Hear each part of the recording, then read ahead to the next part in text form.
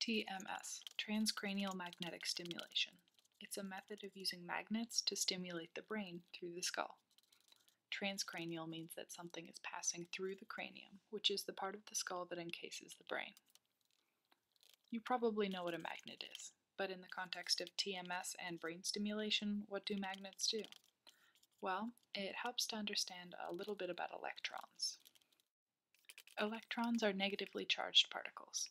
When you see the classic illustration of an atom, electrons are the little things orbiting the nucleus. Electrons are constantly spinning, and each one can spin only up or down.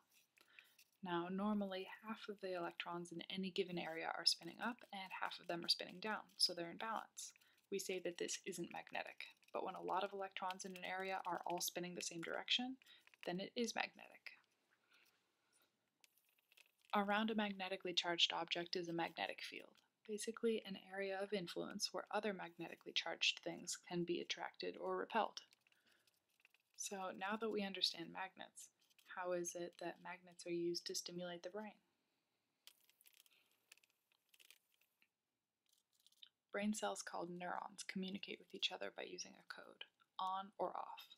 A neuron turns on by producing a burst of electricity. Electricity is due to the movement of electrons.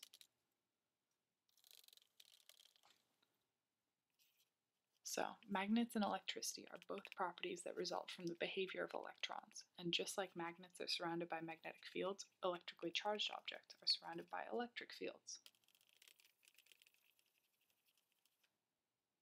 And here's where the two come together. These different types of fields can interact with each other. Transcranial magnetic stimulation works because magnetic objects can disrupt electrical fields. So, assuming that the thoughts running through your head are due to very coordinated electrical activity of neurons, what would happen if that was disrupted by a magnetic field?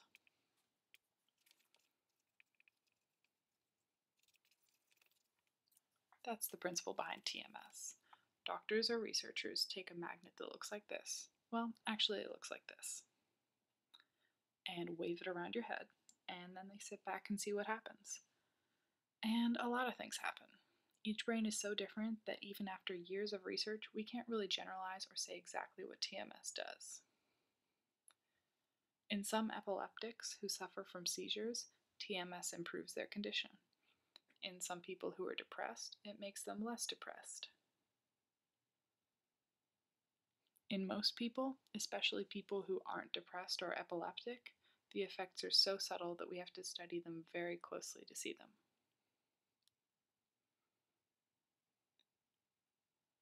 And sometimes we don't see any results at all. There are a few ways of stimulating the brain. What's cool about TMS is that it's non-invasive. This means that it doesn't require the patient to undergo brain surgery. It can be administered over the skin, and it passes right through the skin, bone, and everything else that keeps your brain safe. As you would imagine, this makes TMS a lot safer than surgical brain stimulation techniques. So that's transcranial magnetic stimulation and how it works.